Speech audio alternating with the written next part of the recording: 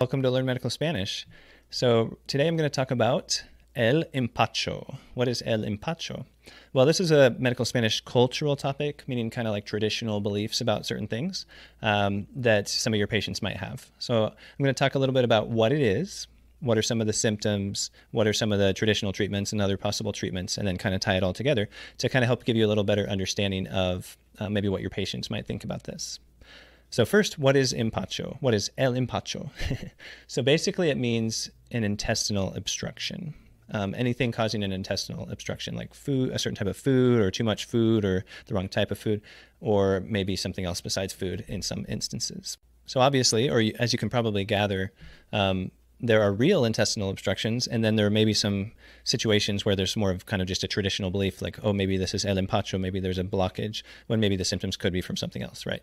So it kind of there's an overlap between kind of the real, what we know scientifically about the medical situation, and kind of the traditional beliefs. They overlap, so sometimes it's kind of legitimate, and then other times it might be a little out there, right?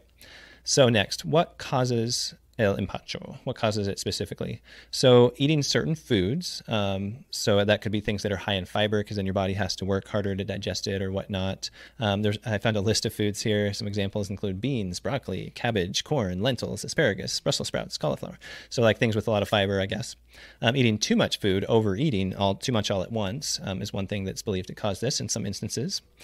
Eating food that's not adequately cooked, so something that's undercooked. And then getting into kind of the real medical field or whatever, there's also an association with the actual GI problems like Crohn's disease, irritable bowel syndrome, and things like that could also cause el empacho. So what are the symptoms of el empacho? Well, basically everything you'd expect if there's either a real or kind of imagined obstruction in the abdomen, in the GI tract. And so that could be things like pain, bloating, nausea, vomiting, constipation, maybe, if you're not having bowel movements or not passing gas or something, cramping, indigestion, all those types of fun things, all those fun things. So the interesting thing about el empacho is, like I said, it's kind of, on the one hand, it does fit in with our actual medical understanding of things, and on the other hand, it maybe goes beyond that at times. So the treatment also is both real and maybe sometimes not as legitimate, right? So some of the traditional treatments include things like drinking herbal teas, rolling an egg on the stomach. That's interesting because I mentioned an egg as a potential treatment for evil eye in another video. Doing a rough massage of the abdomen, so kind of working it all out, right? Getting that obstruction out of there. And then there's a traditional treatment that's dangerous, and that is there's a couple of lead-containing chemicals that I guess traditionally were used to treat el empacho, and they are azarcone and greta. I don't know if I'm pronouncing those right because I don't know that much about them, but they're different lead compounds or whatnot, chemicals with lead that have been used to treat el empacho. So I found a video online. I thought it was kind of interesting where this lady is talking in Spanish about el empacho, and she kind of mix up this recipe for like a treatment for el empacho. And ultimately, it's basically olive oil and garlic.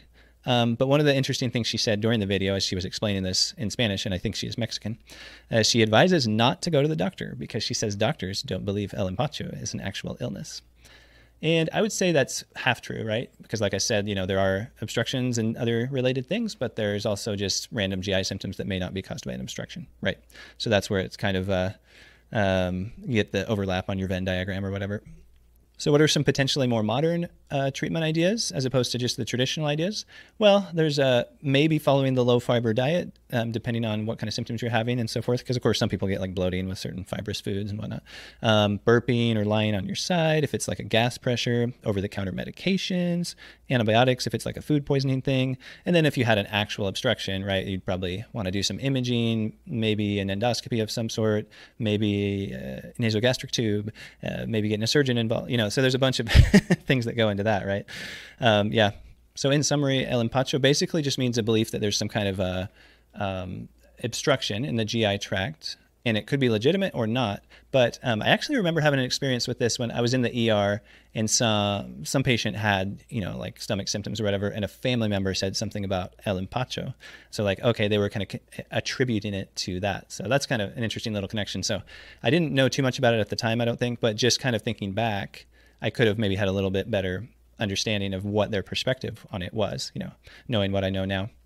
So I've got another video here that talks about evil eye, which is another medical Spanish cultural belief. And then if you want to get into some medical Spanish dialogues and things like that, you can check out my podcast, or here's a playlist on YouTube where you can also find some of that information about how to talk to your Spanish speaking patients.